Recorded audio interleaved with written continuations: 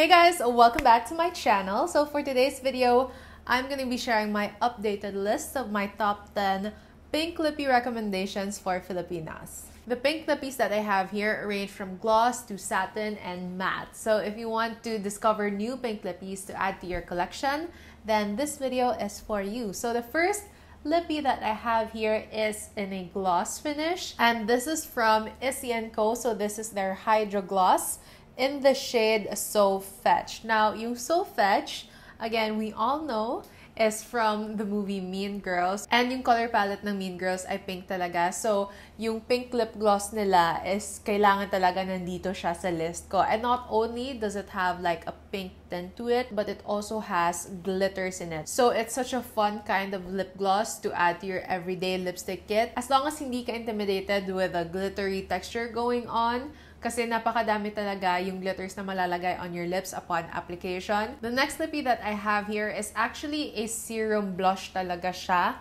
but you can also use it as a lippy. So this is a collaboration of BYS and Disney Princesses. So this is in the Cinderella blush. Ayan, so it has a very vibrant, warm kind of pink. More on the lighter side siya of the spectrum. This is actually the type of shade that I would recommend more sa mga mestizas because this would work best on them. The next lippy that I have here is from PINAS. So this is their Tinta matte lip tint, or actually it's a velvet matte lip tint in the shade Amihan. It has a very similar pink color or shade sa previous product na sinwatch ko, but I think this is a tad bit less warm compared to the previous product. The next lippy that I have here is also warm pink din siya. Is from Maybelline. So this is their Cushion Matte Lippie in the shade Sunset Affair. Yung difference naman niya sa other lippies ay cushiony siya. Dahil yung pag-formulate sa kanya ay moussey or cushiony,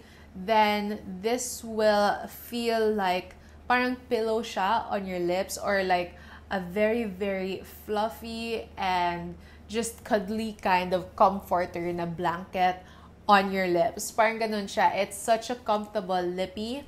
However, hindi lang siya maganda na lippy to wear under a mask. The next lippy that I have here is from Get Ready With Me Cosmetics. So this is their Milk Tint Volume 2 in my favorite shade, Pablo's Latte.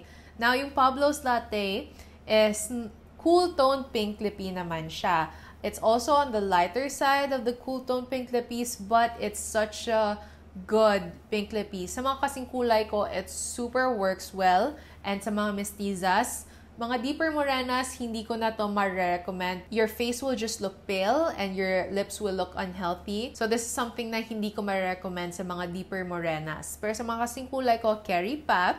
And of course, lighter mestizas, super duper maganda to sa inyo. Yung milk tint nila is very pigmented and very creamy. Therefore, you only need a very, very little amount of product on your lips or your cheeks because it goes a long way na talaga. So, this is such a good lippy and a good blush din as well. The next three lippies are all from Vice Cosmetics but in different shapes and forms. So the first Vice Cosmetic lippy that I have here is part of a trio set. And yung trio set na yon ay yung Multipot set nila, which is a Christmas edition yon actually. But ipupush ko pa rin siya kasi ang ganda ng mga shades na ina-offer nila. So the product that I have here is their Multipot in the shade Sugar Cookie. Yung shade na Sugar Cookie ay parang siyang pinkish or peachy na kind of lippy. Maganda ito for summer or just for anyone who wants to feel pabebe.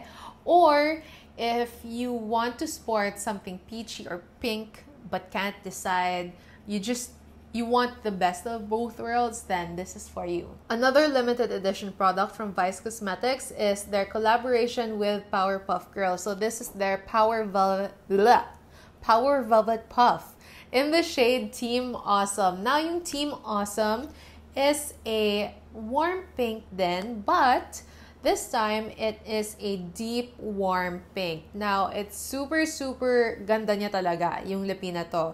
Now, this is something that I would recommend naman sa mga kasing kulay ko or deeper. Mestizas can also sport this, of course, if preference nyo yung dark, warm pink lippies. But on the skin of deeper morenas naman, this kind of pink will look like an everyday pink lippie. Like, it's so suitable for them. Pero, if hindi nyo preference yung dark, warm pink lippie, I have the Lippie just for you. So, we have another one here from Vice Cosmetics. This is their Multiganda One and Done Stick. Now, this is a dark, cool toned pink lippie naman siya. And this is in the shade Pinky Promizzz. And it's actually what I'm wearing right now. Out of all of them, eto ata yung top favorite ko talaga. Super have been loving mga cool tone pink lippies lately, and this is my top choice. So sa mga deeper morenas, ay ang ganda nito sa inyo, lalo na sa mga tao na may olive skin. Also, you can use this as your blush pala. It's a really good blush and it lasts a long time. Yung issue ko lang sa kanya is because it is a extra jumbo na kind of stick. Sa mga tao who have very small lips, you will struggle applying this on your lips. Pero there are ways to work around it. You don't have to directly apply the extra jumbo stick onto your lips. You can use your ring finger to apply the product on your lips, or a lip brush, or any applicator. Kahit Q-tip, pwede din. Now, if you love stick-type lippies but can't stand the extra jumbo size, then the next lippie naman, you might want to try Maybelline's Ultimatte lipstick. Now, compare nyo naman yung dalawa. Ayan.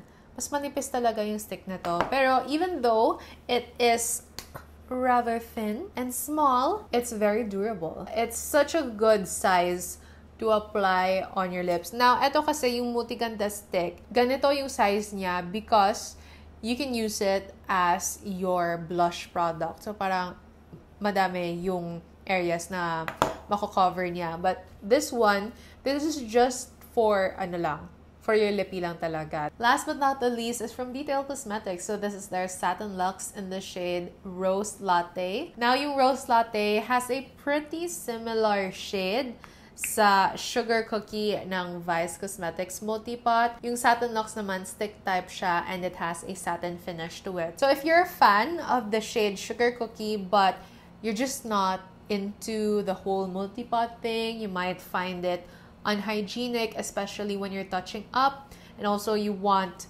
something satin, then this is something that I recommend sa inyo. Kasi medyo similar lang talaga siya eh. Parang peachy din siya na kind of pink. Nakalimutan ko sabihin kanina sa intro ko na this is my part 1 of my updated top 10 pink lippie recommendations. I have another one coming up. So if you want to know what those are, then make sure that you turn on the bell button here on my channel, and of course, subscribe na rin kayo. And if nag-enjoy kayo, then please do give this video a thumbs up. Let me know in the comment section below kung ano yung mga lippies na napupusuan nyo and why. If you have any more comments or video suggestions, then please do enter them down in the comment section below. Just remember, no hate, just love.